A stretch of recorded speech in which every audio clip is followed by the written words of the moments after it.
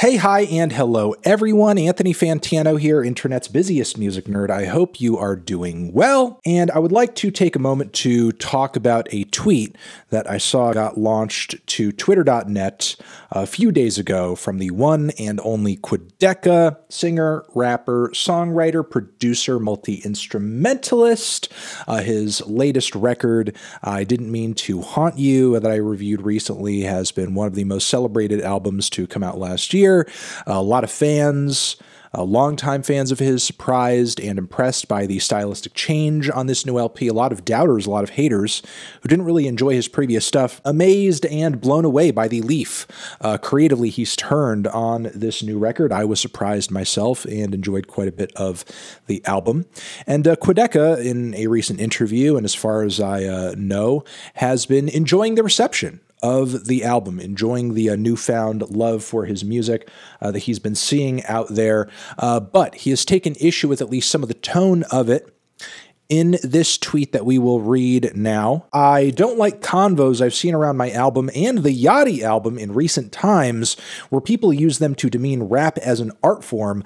Unexpected evolutions are very cool, but it shouldn't be implied someone is an inherently more mature artist because they've made something that isn't rap. First, I do want to say that I do feel like there is a lot of validity to the observations that Quedeca is making on this record, and I think for a lot of people, as far as genres and styles of music and so on and so forth, there is kind of like a hierarchy in their heads in terms of like what art forms mean more or are routinely deeper or more significant. Much of that, of course, is rooted in cultural biases. It's rooted even in racism, which is kind of disappointing, especially after the past decade that we've had. And while for sure you could point at a lot of a very vapid, rudimentary, mindless hip-hop bangers that have come out and hit the mainstream in the past 10 years, easily also some of the most groundbreaking, significant, conceptual, and important music to come out over the last 10 years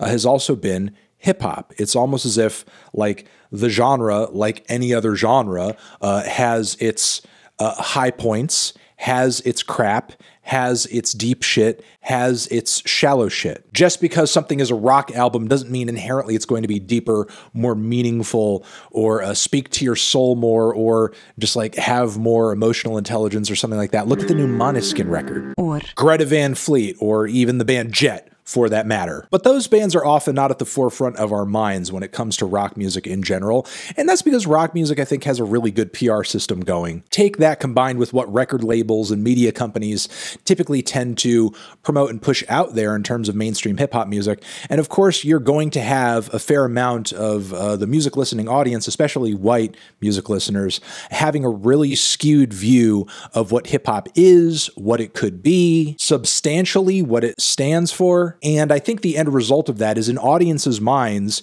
you have a hierarchy in terms of perceived depth, emotionally speaking and artistically speaking, of different genres, which is unfortunate because specifically in the case of Yachty, I don't necessarily see his latest LP, while it is very good, deeper or more important than his debut Little Boat Tape, which I think is fantastic. I mean, yes, flawed, but still unique and daring and quirky and full of attitude and fun and just a really good project all around. And personally, I don't see it more or less creative than his new one, despite it being a rap album as opposed to like a psychedelic pop or rock experience. Now, I don't necessarily think this is, I guess, like an open and shut or watertight argument from Ben over here, because, you know, would these claims be made of him as an artist and his new record if he were, for example, dropping an album that was of the quality of, like, let's say, Lil Wayne's Rebirth,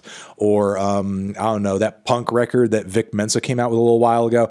Probably not. I think most people would be saying, like, what the hell are you doing, number one, and number two, I don't think there would be a perceived jump in maturity there. But there is kind of a weird freak out moment we have been observing as of late when a rap artist makes a genre other than rap that you don't necessarily see when, you know, you hear of an electronic music artist who might be dabbling in noise or jazz, or a metal artist who may be doing hip hop themselves, or I don't know, some hard rock artist who came out with an an acoustic record or a folk record, or a singer-songwriter who's all of a sudden dropping electropop. And for whatever reason, even though it is a good thing and we come to expect at least a certain amount of range from our favorite artists, especially as they go further into careers that are lasting 5, 6, 7, 8, 9, 10 years, we are just repeatedly stunned every time a rapper manages to dabble in a genre that isn't hip-hop. And I mean, why? They're artists. They're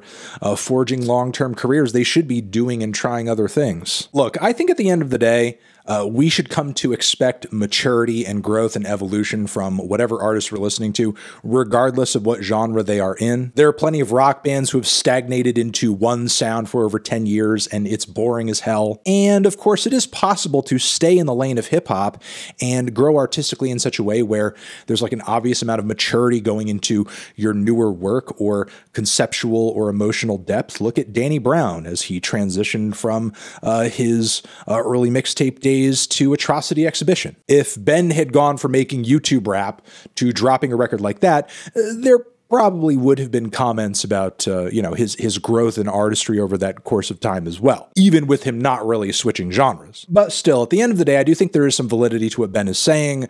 I think that we as a music listening audience should be aware and cognizant of it and not inherently see hip hop as a genre that just isn't as deep as other styles of music out there due to cultural biases, due to media presentation of this genre versus other genres. And I will leave it at that. Let me know your thoughts about this discussion and this topic down in the comments. You're the best. Love you. Mwah. Over here next to my head is another video you can check out. Hit that up or the link to subscribe to the channel. Anthony Fantano, Quedeca, music, opinions, forever.